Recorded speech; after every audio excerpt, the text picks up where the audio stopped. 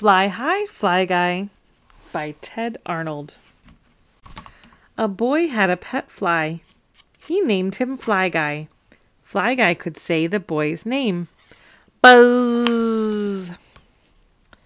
One day, Buzz said, "It's time to take a road trip." Fly Guy wanted to go too. "He's too little," said Mom. "He might get lost." "Sorry," said Dad. "Fly Guy stays home." He shut the trunk. "Okay, let's hit the road." The family drove and drove. They stopped for a picnic. Mom opened the trunk. Fly Guy flew out. Dad said, "How did he get in there?" "Just don't lose him," said Mom and Dad. "Now let's eat." Chapter 2. They drove to the beach. Then it was time to go. Mom and Dad said, "Is Fly Guy lost?" "No," said Buzz.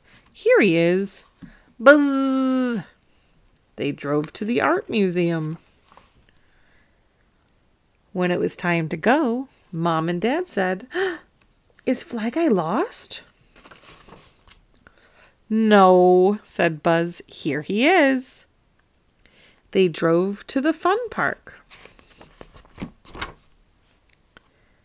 When it was time to go, Mom and Dad said, "Is Fly Guy lost?" "No," said Buzz. "Here he is." Chapter 3. It's time to go home, said Mom. "Let's hit the road," said Dad. They drove and drove and drove and drove and drove and drove and drove and drove and drove and drove and drove and drove and drove. But they did not get home. "We're lost," said Mom and Dad. Buzz and Fly Guy had an idea. Buzz said, "Fly high, Fly Guy." Fly Guy flew high into the sky. He used his super fly eyes to spy their house.